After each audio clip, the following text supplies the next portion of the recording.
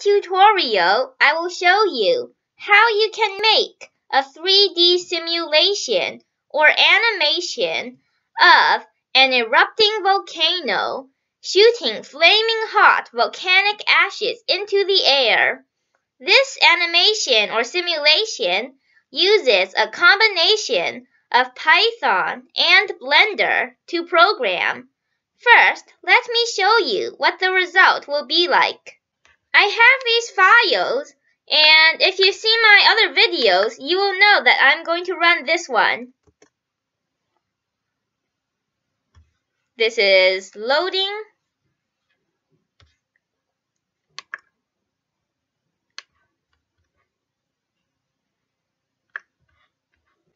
Now, I just remove this and this. I press the space bar.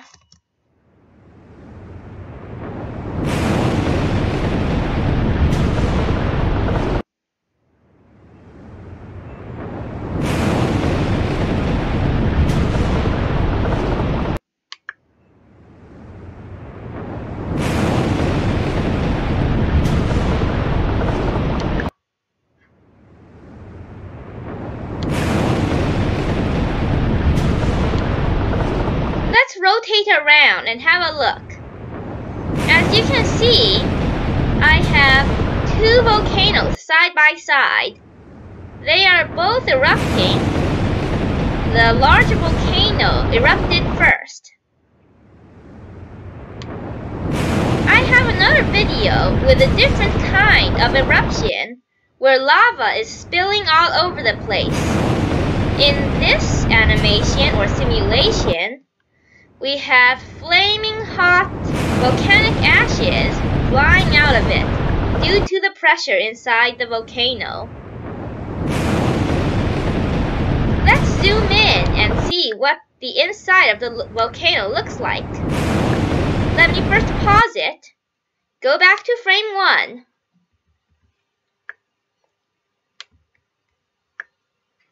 And let's see what's in that hole.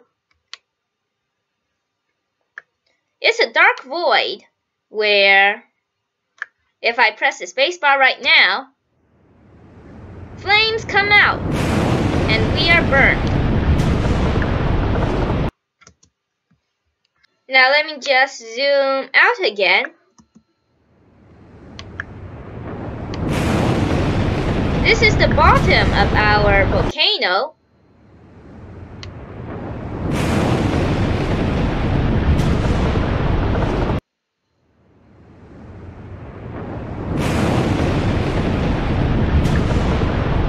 You can see smoke comes after the flames.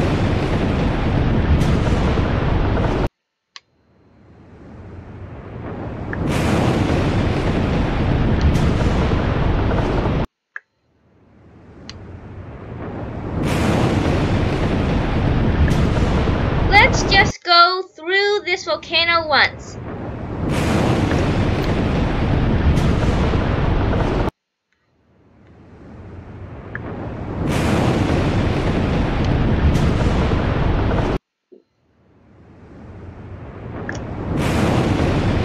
Well, this is the inside of the volcano.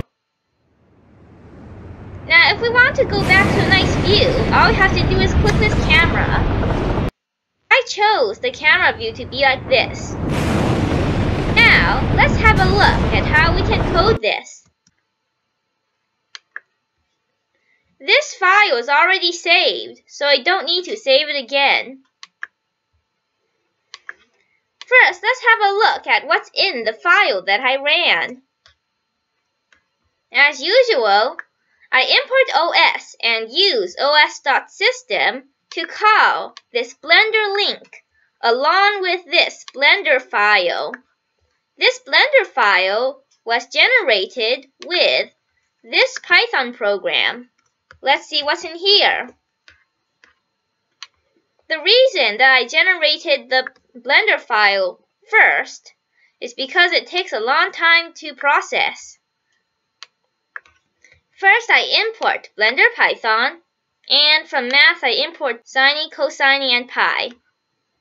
Naturally, we start at frame 1 and I want my animation to be 150 frames long. Then I go to frame 1, that's where we'll start editing.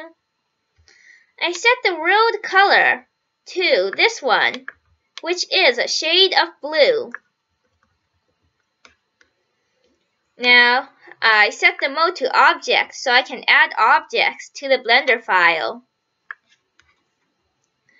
I select all the objects, and if there are any hidden objects, I want to unhide them.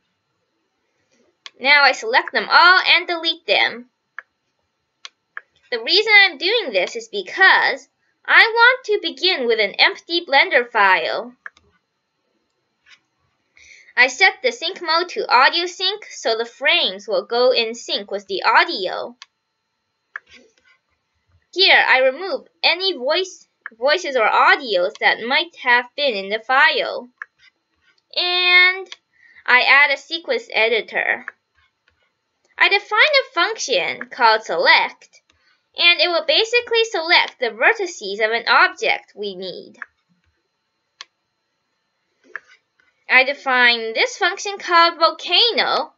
You can see the arguments we should pass in. Actually, these are not positional arguments, so we don't have to pass them in. Here, this is where the fire particles come out of. Let me just go back there. And I have this long list of vertices. You see, for the source of the fire particles, I have a sphere, but I want it to be a semisphere, or almost like one. So in the Blender file, I manually select vertices so that after I delete the vertices, we will have a very shallow semisphere. So I got this list by copy and pasting. Now, I want to randomize the vertices a bit, and offset equals bumps, which is over here. That way the fire particles will fly out of that sphere a bit more random. Here's where I'm creating the particles, or should I say making the particles come out of the sphere. And here's where I add fire to it. Oh, and I also hide that sphere, since we do not want to see that. Here, I add smoke to the volcano. In these lines of code, I am indicating to Python where the smoke should start and end.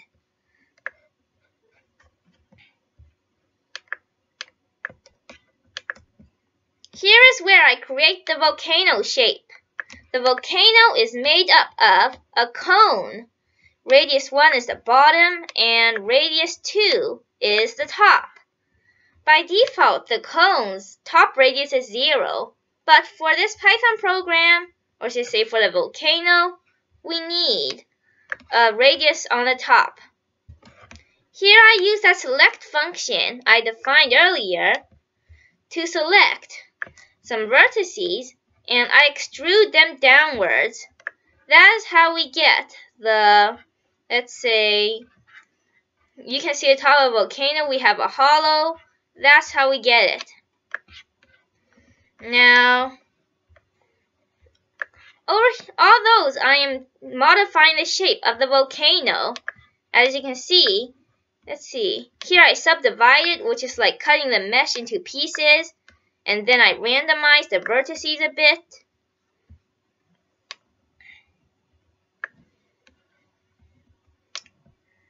Here is where I call the functions that actually creates the volcano. This is volcano number 1, which is the larger one, and this is the smaller one. Here I put in the sound volcano.mp3, which I have right here.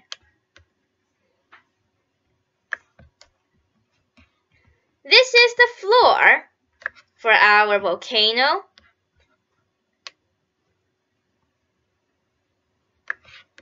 And here, I choose a position for our camera, and I also hide it. That's why you don't see it. Finally, I create the domain. And this domain is a large cube, and all of our things are in that cube. And that cube is also not visible. Now, let me run that program one more time.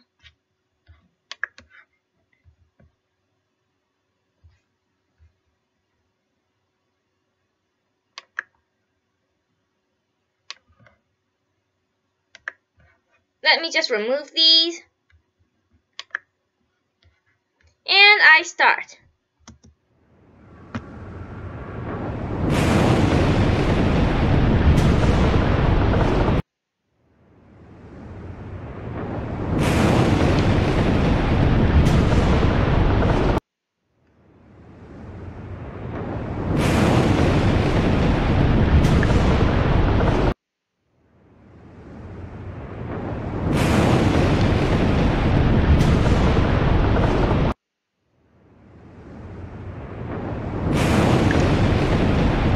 It is always a good idea to set a camera somewhere so that while we are rotating, we might get lost.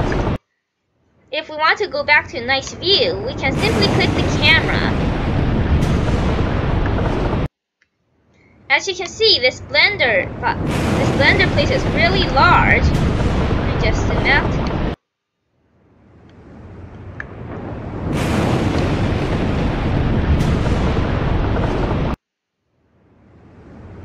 Okay, this is getting a bit hard to do, so let me just go back to the camera view.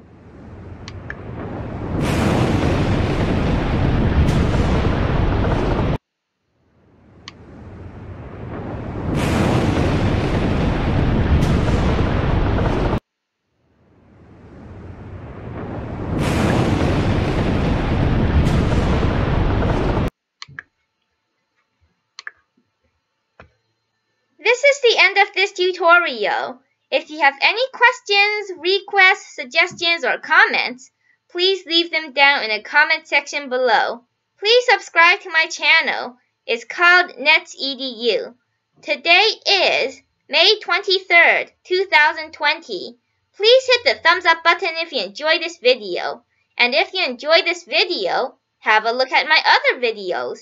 They might help you into programming or math. Thank you for watching and have a nice day.